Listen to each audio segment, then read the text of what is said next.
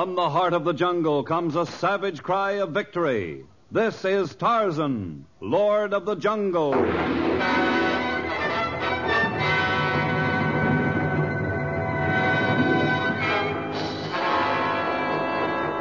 From the black core of dark Africa, land of enchantment, mystery, and violence, comes one of the most colorful figures of all time, transcribed from the immortal pen of Edgar Rice Burroughs. Tarzan, the bronzed white son of the jungle. And now, in the very words of Mr. Burroughs, the story of Across a Continent.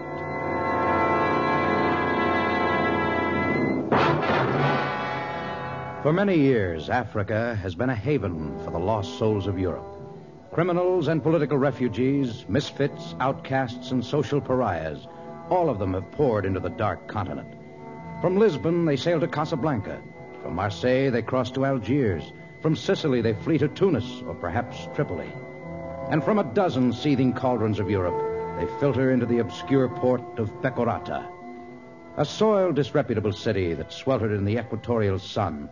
It seemed a strange place indeed to find Tarzan, Lord of the Jungle. Pardon me. Yeah? I wonder if you could direct me to the office of Eric von Horn. Office? Why do you laugh? Mr. von Horn is the government agricultural advisor to the natives, is he not? Oh, yes. He draws a salary for that, too. Well, then tell me where his office is, if you can. You're standing right in front of it. This? This? His office? But it's a cafe. Yes, it's a cafe, and Mr. Van Horn owns it. He dispenses information on agriculture, cheap liquor at expensive prices, and anything else he can make a profit on. I see. This picture in front, the girl, surely she can have no connection with a place like this. Oh, she caught your eye, did she? Well, can't say I blame you. She's the best-looking man-trap Von Horn's ever had singing here. Not that she'll last long. They never do. She should not remain long in such a place. Don't let those innocent eyes fool you. She knows the score, all right. If she didn't, she wouldn't be in Beccarata. Believe me, stranger, Mademoiselle Gabrielle is bad medicine. Her eyes look sad. Well, I didn't travel to Beccarata to discuss cafe singers. I have business with Mr. Von Horn. Thank you for directing me to him. Oh, watch your step when you go inside. They keep the lights low, and their eyes are used to it. They're apt to pull a knife on you. They don't like your looks. I have a friend, a small native boy named Torgo, who claims that I resemble a monkey very closely. But I think he refers to my ability to climb trees rather than to my appearance. I'll take a chance that those inside will like my looks. Thanks again.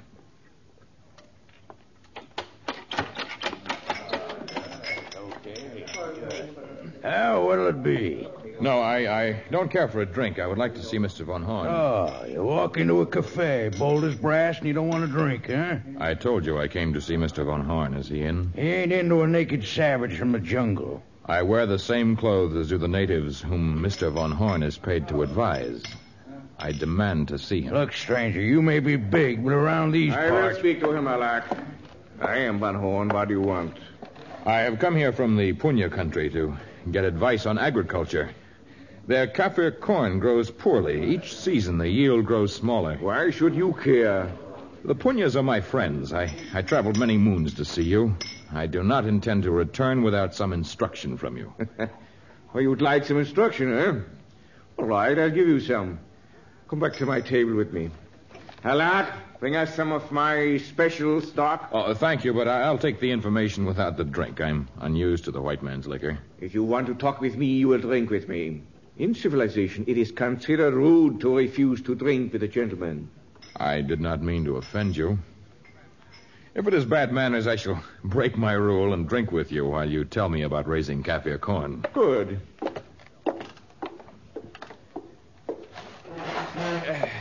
But I am afraid you misunderstood me. I said I'd give you some instruction. I did not refer to instructions in the growing of corn. But what else could you instruct me in? In letting well enough alone. Look, what did you say your name was? My name is Tarzan. Look, Tarzan, I come to this country as a young man. I took my work seriously. I went into the bush and tried to teach these lazy natives about soil erosion, crop rotation, increase of yield through cross-fertilization. But did it do any good? No. When they had ruined the soil in one section, they moved to another. You sound as though you know a great deal on the subject. I do. But I'm through with that thankless job. There's more profit and less work in other fields of endeavor. Like running this cafe? Among other things. That girl there, the one who just walked in the door, she's the one whose picture is out front? What about her? Oh, nothing. I was just admiring her. She's very beautiful. Halak, where are those things? I was just bringing them. Here you are, boss. For your health, Tarzan. Well, you said you are going to drink with me. Oh, yes. Well, here's to your health, Mr. Von Horn. What made you ask about that girl? Oh, it was just a natural inquiry. Her picture out front, and then seeing her come in and disappear in the back. She went to her dressing room. She is an entertainer here. It is not wise to ask questions about people in Baccarata. Then I will ask no more questions save those about Kaffir corn. I know something about crop rotation.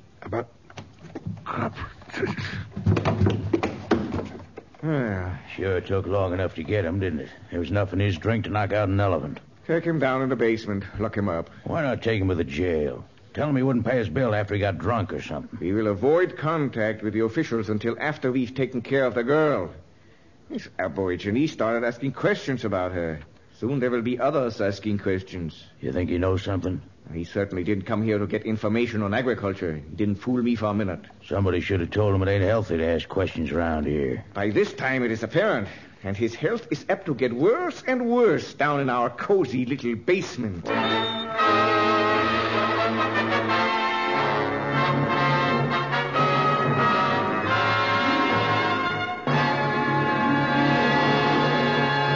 We shall return in just a moment to the exciting story of Tarzan.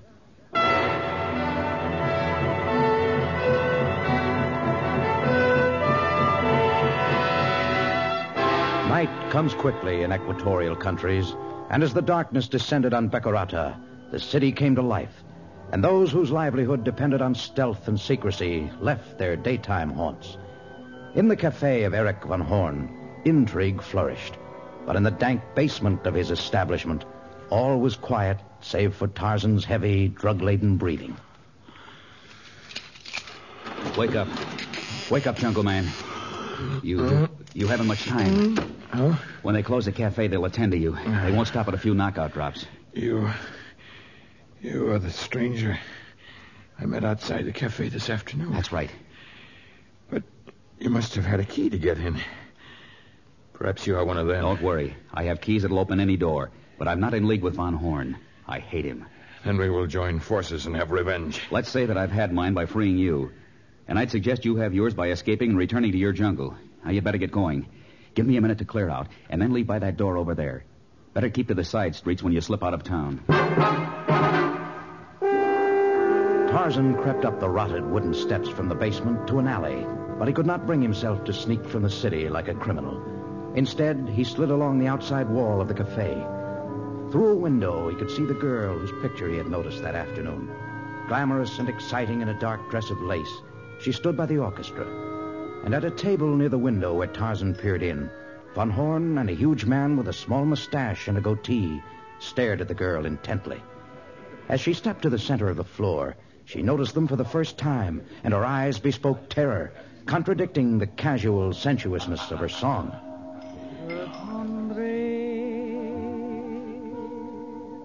Le jour et la nuit, je tendrai toujours ton retour.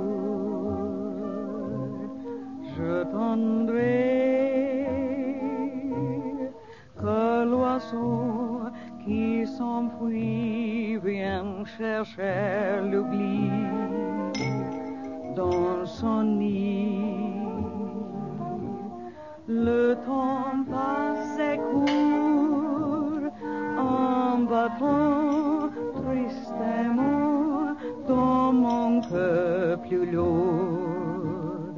En pourtant, je tendrai ton retour. Le temps passe et court en battant tristement dans mon cœur plus lourd. Mais pourtant, j'attendrai ton retour.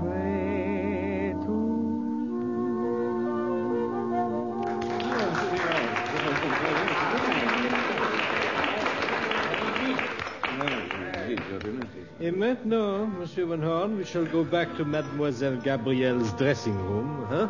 She is not going anywhere, Dupré. I have a man at the front door and one on the back. She won't get away. Then what are we waiting for? You haven't paid me yet. I shall give you what you have coming when I have my hands on the girl. I've waited too long and taken too many chances to risk a slip-up now. There won't be any slip-up. Finish your Pernod, and then we'll go and tend to the girl.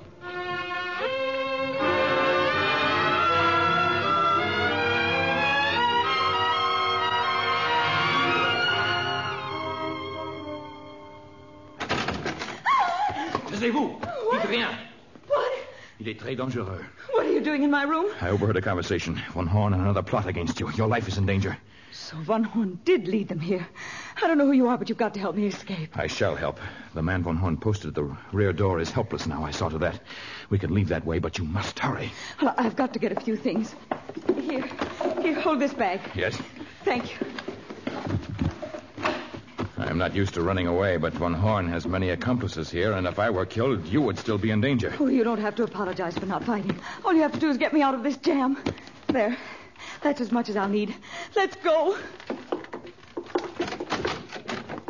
The girl, she's getting away. Tarzan, how did he get out of that basement? Alak, Joe, Pietro, get them! He's picked the girl up in his arms. He runs with her. No, I shall never capture her. They won't get away.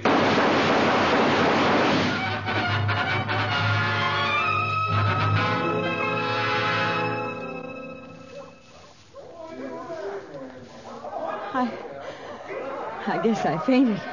When that last bullet whistled by us, I didn't feel too brave myself. Where are we? I can see leaves all about me, but I... Nature has provided the small platform of boughs on the top of a great tree. Top of a tree? Oh, get me down from here. Oh, no, we're safe up here. But I can't stand heights. I never could. Your enemies hunt for you below. Why do those men seek you? You don't know, and yet you came to my rescue? You needed help. You're a funny guy. Who are you? Je m'appelle Tarzan. Dressed like a savage and at home in the trees, and he speaks French. I don't understand French except for a few songs I learned. But I take it your name is Tarzan. Yes. My name's Gabrielle. But you said you were not French. Oh, it's a stage name. You can call me Gabby. You did not tell me why the men wished to harm you. Well, it's a long story. You see, I'm an American, but I was stuck in Warsaw during the last war. I'd been working in a nightclub there. The Nazis admired me, and I was not arrested, so I was free to secure information for the Allies. Naturally, I made many enemies. And they still pursue you now? They'll never let me go. They followed me here. I changed my name and learned that French act. I thought I'd be safe, but somehow Von Horn learned of my past. He made certain demands on me, and when I refused him, he put my picture out front as a threat. And others beside Tarzan saw the picture.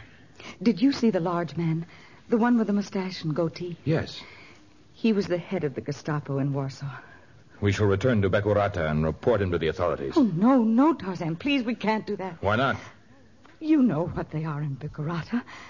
The government officials would promise to investigate. They might even put him in custody in his hotel room.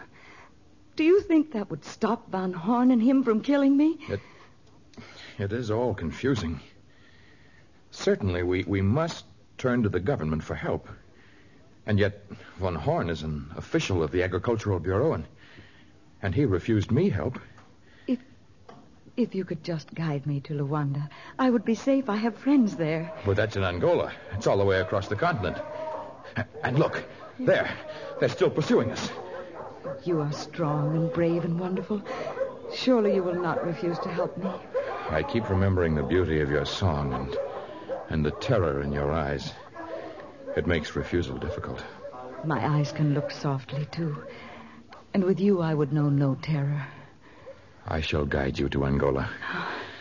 But your days of terror are only beginning. We must cross the most dangerous jungle of all Africa. We will have to ford rivers and brave man-eating animals and overcome the greatest of obstacles. And unless my appraisal of your enemies is very wrong, we will be pursued every inch of the way.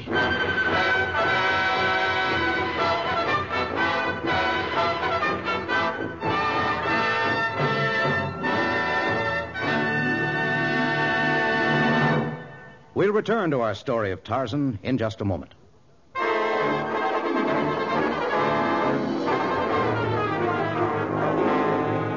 All that night, Tarzan traveled through the upper level of jungle growth, carrying the frightened girl in his arms. Below them, Sheeta, the panther, sounded his mournful cry. In the distance, it was answered by the scream of Dango, the hyena, and the screeching of Manu, the monkey. Each time a new threat sounded, the girl's soft arms clutched Tarzan more fiercely. But as morning broke, her fears abated somewhat. Could we go down to the ground now? All right. I think we've lost our friends, at least for the moment. I don't know how I stood it. If I ever get my feet on the ground, I'll never leave it again. There you are. Terra firma. Oh, honestly. Now Latin and French and English. I can't figure you. Oh, my story's even longer than yours. But I'll try to make it brief. My parents were English. They were marooned on the African coast. And later they were killed by savage apes. But I was rescued by a mother ape who had lost her own child. She raised me, and I learned to hunt and fight and leap from tree to tree as did the ape tribe. My small friend Torgo, a native boy, claims I am a monkey. Oh, not in your appearance or speech. Ah, yes, the speech. Well, I spoke only the language of the apes until I was 20, and then other white people were marooned near the cabin where my parents died. A Frenchman taught me the language of man for the first time, and then later I traveled extensively, and I learned many languages and the ways of many people. But always I returned to Africa. Well, I'm glad you were in Africa last night.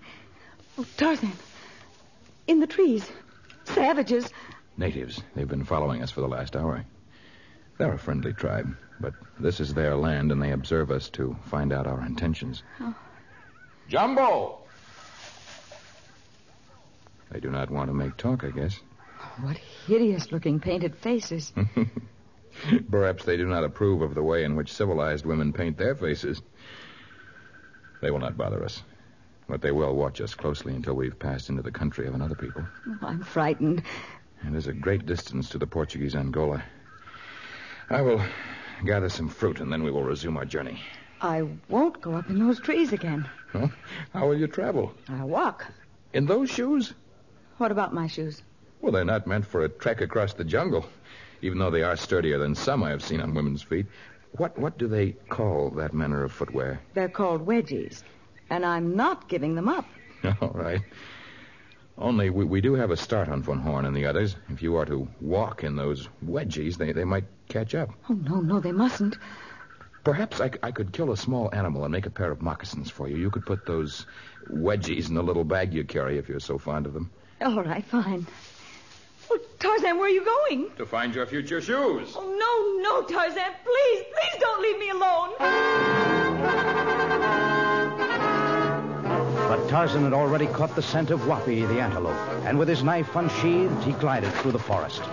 In a matter of minutes, he had killed the small animal, stripped it of its soft hide, and cut off enough of its meat to supply a good meal. And then suddenly he sensed that the girl was in great trouble. He wheeled and ran back like Bara the deer. But already the deadly python, which had hung motionlessly from a tree, had begun to wind its great coils about Gabby's slender body. Tarzan sprang from the brush, and his knife found its mark in the brain of the writhing reptile.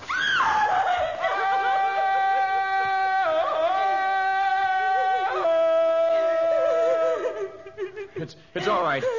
You're all right, Gabby. He saw the snake is dead.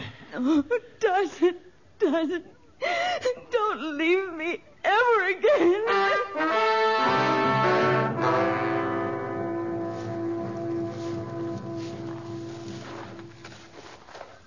My moccasins almost worn out, Tarzan. They served well, considering I had no time to cure the skin properly. How far must we travel yet? It seems as though we've been beating our way through this jungle forever. Well, let us stop and rest for a moment, Gabby. Oh, yes, let's rest. Gabby, we've been walking for weeks now, and there are still many weeks' travel before us. Each day the enemy comes closer. Let me carry you through the upper level so that we can increase our speed. No, Tarzan.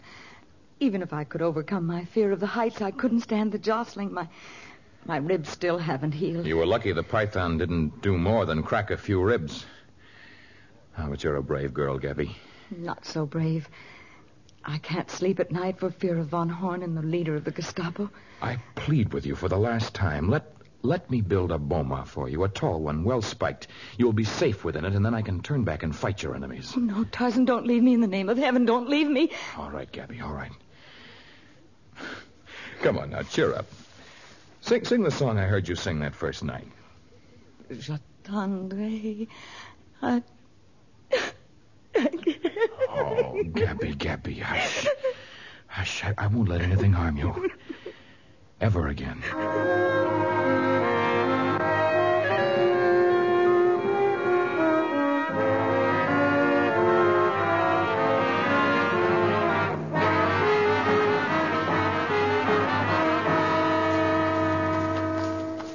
You have to run faster, Gabby. They're gaining on us. I can't run any faster. They're surrounding us. Our only hope is that cave ahead. But we don't know what's in the cave. We know what's outside. Come on, Gabby. I can't. I'll pick you up. We'll make that cave yet, Gabby. There they go! We got now. They're cornered. That water. It's an underground river. If we were where it empties into the sea, we'd be safe. We're close to Angola? Must be just over the ridge. Less than a mile from this cave. Pull those guys up to the entrance. They won't get away now. Quiet, Gabby, quiet. We might fool them yet. We know you are inside. If you walk out with your hands up, we will not shoot. Take my hand, Gabby. Where are we going? We must find the river. Tarzan, if you come out, we will not harm you. We're only after the girl. Here's the underground river, Gabby. Are you game? For what? Our only hope is to take a deep breath and then try to swim underwater until the river flows into the open. But how far is that? I don't know, Gabby. This is your last chance. You don't come out when I count 3. We pepper every inch of the cave with machine gun fire. I'm not a very good swimmer, Tarzan. Run! I'll help you. Why are you changing your shoes at a time like this? My wedgies are lighter. All right, then. Take a deep breath now. It may be your last. 3.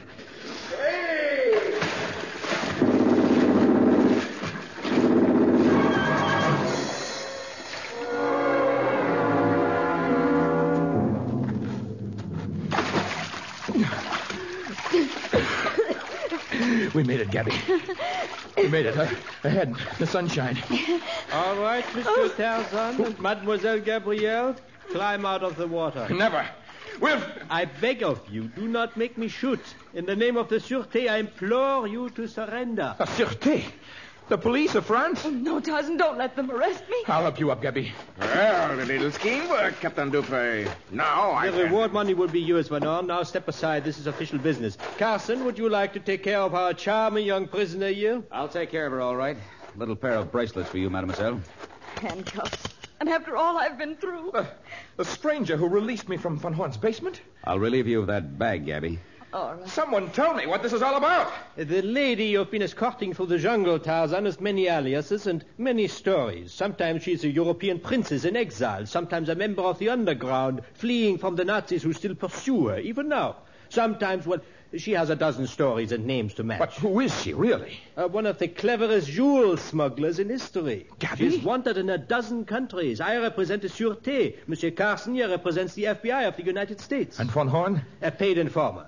It's unfortunate that we have to resort to them, but in cities like Becurata, there's no other way. But Van Horn drugged me, and the man you call Carson released me. That just doesn't make sense. Makes very good sense. Van Horn was afraid you knew the girl and intended to ruin his game. Carson released you so that you could save her. You see, we did not know where she carried her present shipment of gems, but we did know that if she made a break for it, with your help, she'd take them along. Is this true, Gabby?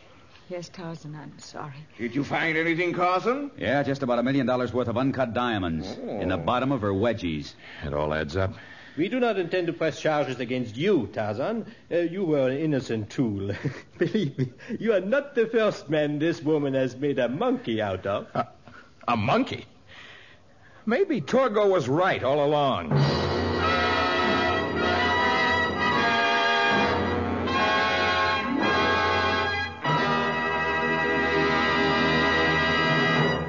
In just a moment, a preview of our next thrilling story of Tarzan.